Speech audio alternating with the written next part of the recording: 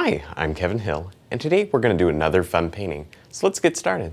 We'll start off today with a paper towel and a little bit of black acrylic. And I just want to paint, well, most of this canvas black.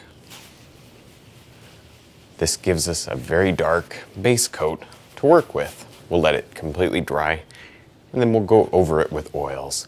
With the 2-inch brush and a little bit of blue and white, we can come right up here and drop in a little bit of sky. Now let me explain. I put a clear medium over the entire canvas after it had dried, and then on top of that I put a little bit of brown and green. But that's all you have to do to prep this canvas. It's not much, and you'll have a very effective painting.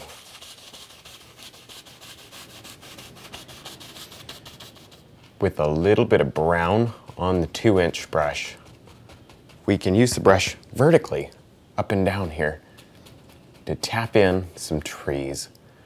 Actually, I'm using the side of the brush mostly, and you get a very fuzzy tree effect. They look very far away. Do keep them light, because it'll help make them look far away. Now I've added a little bit of black to that same color, and I think I want another tree line right here. So I'm working in layers, and I'm getting closer and closer to the foreground, but I'm separating these layers by color. It's the only reason this looks like a separate tree or tree line here is because it's dark. You need that contrast. With the 2-inch brush and a little bit of white and brown and black, something to kind of dirty it up so it's not so bright. And right in here, I want a little misty layer. So we'll just work it around and around. But I don't want it very distinct. I want it soft today. There we go. Use the corner of the brush. And I really didn't load any color on the other side, so you can even flip the brush around and give it a little blend. Very easy. With the fan brush and some green and black, I want to make some evergreen trees.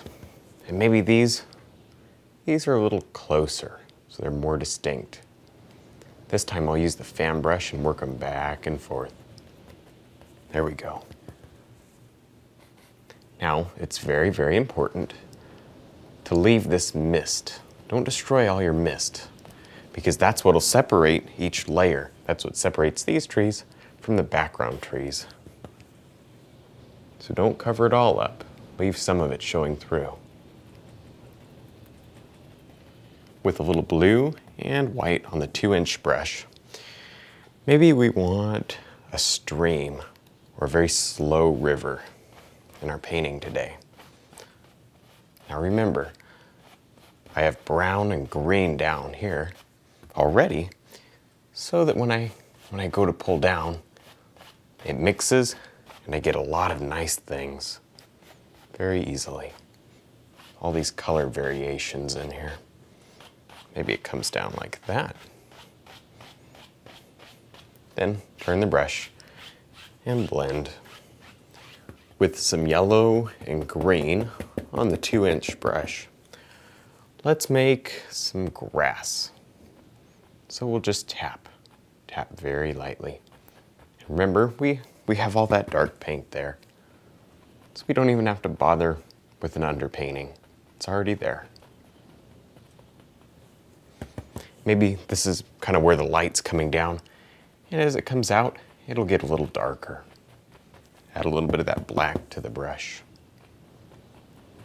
Now with the fan brush and some of that same green color, we can drop on a little bit of highlight to some of these trees.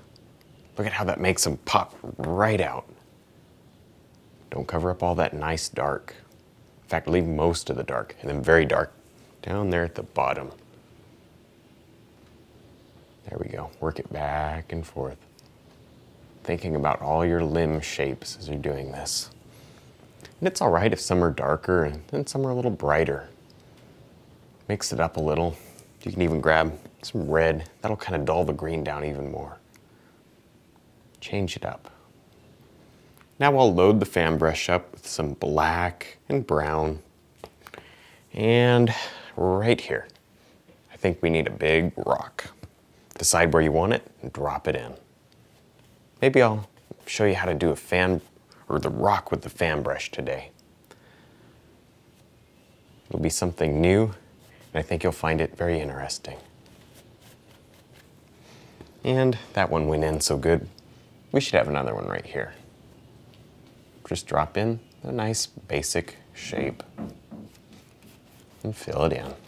Now we can come back with a little lighter color. Really the same color, I added a little bit of white. And let's highlight the top of this rock. There we go. If the paint doesn't want to come off, just thin it down a little. It should slide on very easily. Now maybe we should make some bushes with the fan brush. We've been using the fan brush a lot. We'll just push in some bushes with it too. You can do a lot of things with a fan brush. Great little brush. And this is really mostly just green and brown, a little touch of white to lighten it up. With a little bit of blue and white and black, we can rub in some highlights on the water. Try to keep these very flat. In fact, maybe this is moving water. This is a little stream or something. And if it's a stream, there would be a little waterfall in it. I think it should be right there. So just drop it in and blend it back. It hits down here and splashes against some rocks underwater and keeps on moving. And then it splashes over again. Now I'll pull the filbert brush through a little bit of black, flip it over, and pull it through some light color. And now, with that, we can make some rocks. And you'll see you get the shadow and highlight in one little stroke. Very easy. Just drop it on. Now I'll load the 2-inch brush with a little bit of black and brown and green. And I want to add a big tree right here. But maybe the limbs are just hanging down into the scene. We don't see the whole tree. There we go. It's already dark there, so I'm just looking for a little bit of texture. Maybe we'll push up right here to create some land and some bushes right there.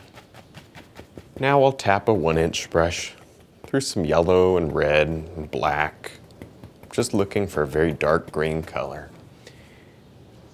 And now we can tap on some highlight. Very, very lightly. Leave a lot of that dark.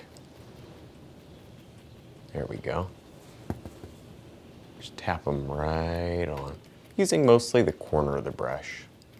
Work in layers, dropping down, and then doing the next limb. Don't highlight the whole thing. You'll lose it. If it's all light, then it'll be so flat. I want a lot of depth in my tree.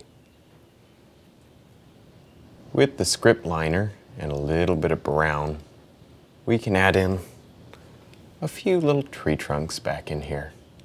Not too much. Only a few. All right, well, I think we're done. I had a lot of fun. I hope you did too. Don't forget to look at my website and also my DVDs for sale. I'll put those links below. And thanks for watching.